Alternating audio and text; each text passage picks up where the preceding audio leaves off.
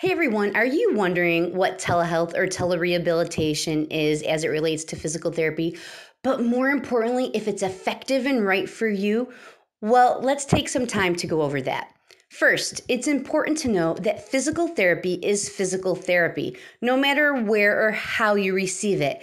And telehealth is just a unique delivery model for these physical therapy services that leverages the innovative power of technology and the internet.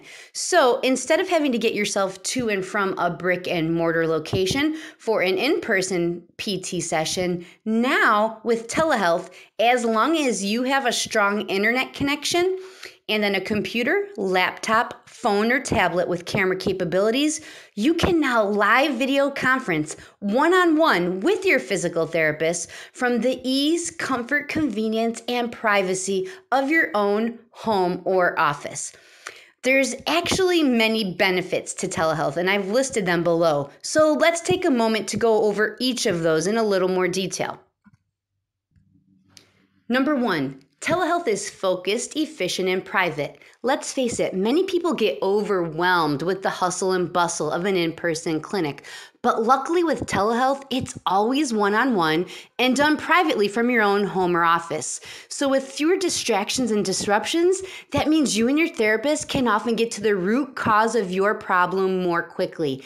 And that means faster answers, results, and solutions for whatever your specific movement issue might be. Number two, telehealth is practical, applicable, and functional. Why? Because it's performed from your own home office or workspace. So when we're evaluating, educating, exercising, or suggesting adaptive strategies, it's for your real world scenario where you actually live, work, and play. We're not guessing or simulating, and that makes it so much more useful for you. Number three, it's a huge time saver because you virtually eliminate all time lost to commuting and the factors that can add on to that, like accidents, traffic, bad weather, or wasting time looking for parking. Time is precious, and now you get those minutes back to choose where you use them, whether that's with family, friends, for work, or recreationally.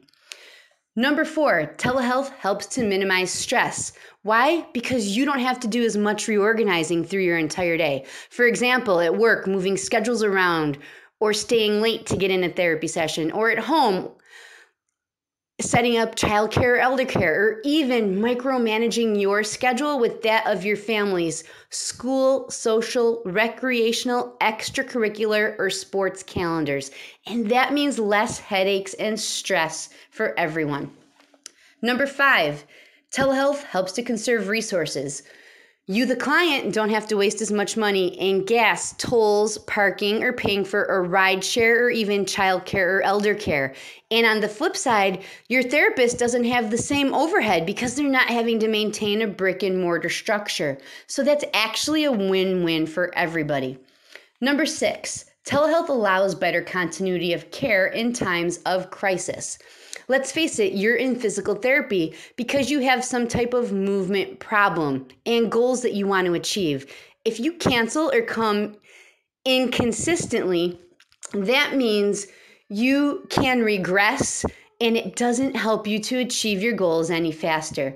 Now, even if there's bad weather, some type of natural disaster, a healthcare scare or pandemic, as long as there's still electricity, you can safely and consistently attend your physical therapy visits from home, keeping your healing on track and making sure you're staying on task to achieve your movement goals.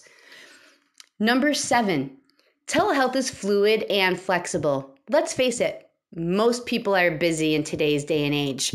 And in the typical in-person model of going 2-3 times a week for 45 to 60 minutes or more, that can be tough. So busy people often come late, leave early, or cancel altogether because their schedules are just too crazy. But with telehealth, because there's time savings and efficiency involved, our busy people can still easily get in at least a partial session with a skilled clinician, or they can add in a session last minute if their schedule opens up. And this can be done during business hours, but also early morning, evenings, and on weekends, which means greater convenience and compliance. So all of our clients, even the busy ones, get better faster. And lastly, number 8, telehealth breaks down the barriers to entry for skilled physical therapy care.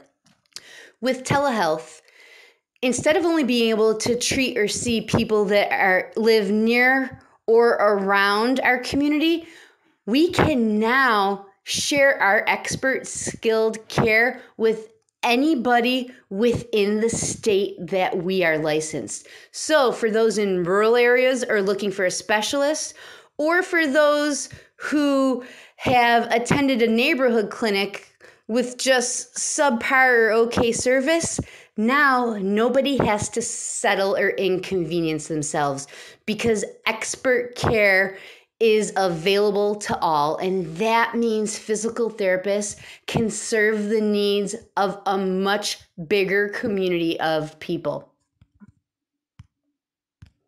Like anything, telehealth isn't right or appropriate for everybody. For example, those with multiple or complex medical conditions, those who might be a fall risk, or clients with some fairly significant soft tissue restrictions, then you're likely going to still need the in-person, hands-on guidance, supervision, or skilled manual care of an in-person setting.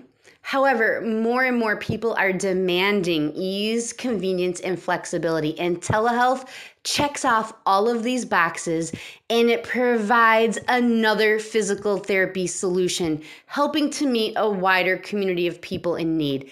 Telehealth is here, and it's just going to keep on growing in ease, use, and availability. So I really hope you have a better understanding of what it is, but more importantly, the benefits and the uses that it can provide you for your movement and your physical therapy needs.